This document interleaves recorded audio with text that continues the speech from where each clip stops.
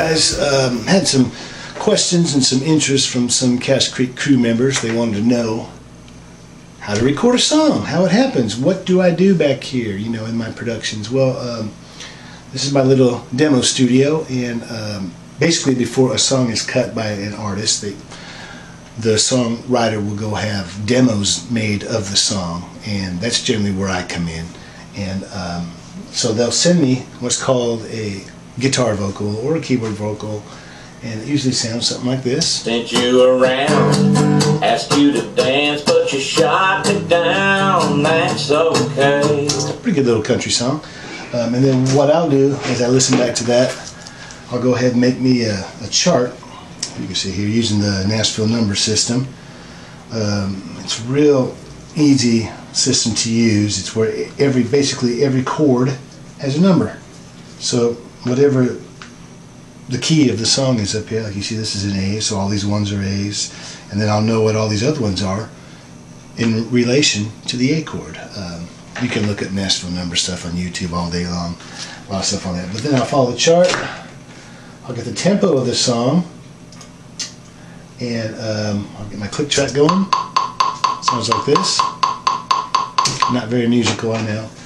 And then I'll put my headphones on, look at my chart, and I'll start bashing away at the drums.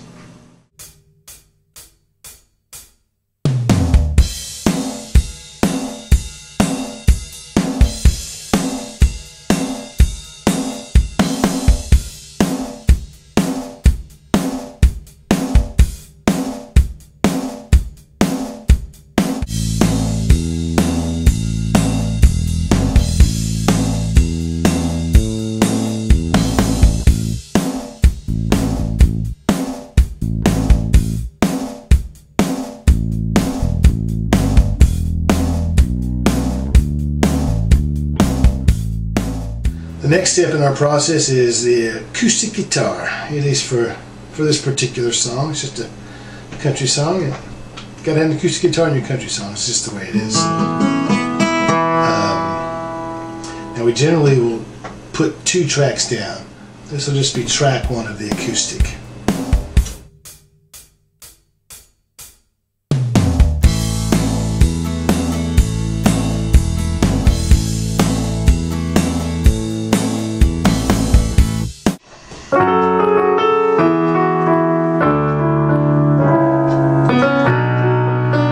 It's a song, you're the piano man. That's the next step. Now we're putting down some keys. Let's go. Let's put down some piano on this tip.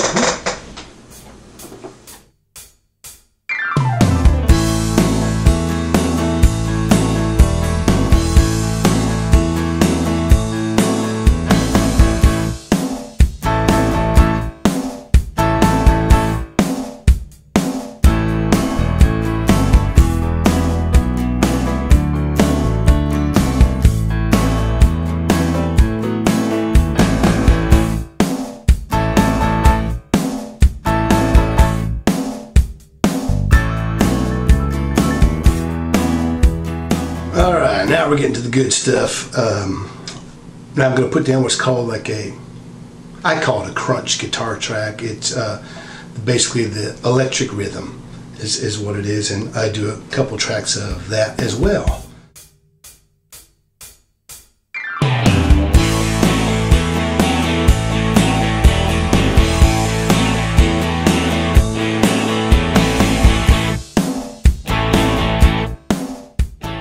Okay, so now we're going to put down a lead guitar track, kind of my favorite thing to play, so here we go.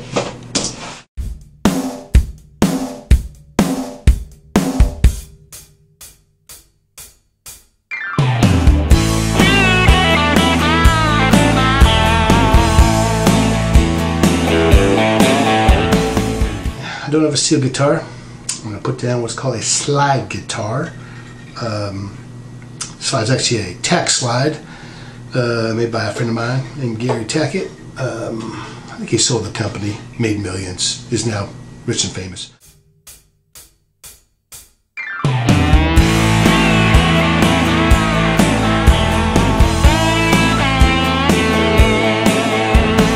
I'm headed downtown Music Row. Since I'm not singing the lead vocal on this demo. Got a guy named Matt Dame, who is a wonderful, wonderful talent, good country voice, perfect for this song. I go ahead and I put the 2 mix onto, there it is right there. The 2 mix, which is the music and all that stuff, onto a thumb drive. Take that on downtown, record the vocal, take it back home to my studio, put the vocal into my session there, and then we mix it down. Okay?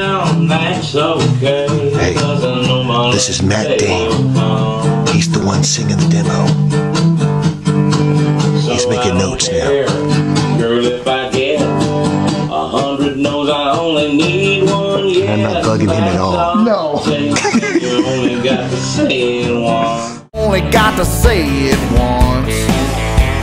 Yeah, just once, baby, don't you wanna dance with me? Just once, honey, have a little drink or 3. Just once, let me take you out to dinner for 2. Just once. I told you Matt would do a great job. That guy's got that good country tone. Good guy too. Now's where come back to my studio, add some background vocals. It's pretty, like I said, straightforward country tune. Not going to get too crazy on the background vocals. Probably just do a little 2-part thing here.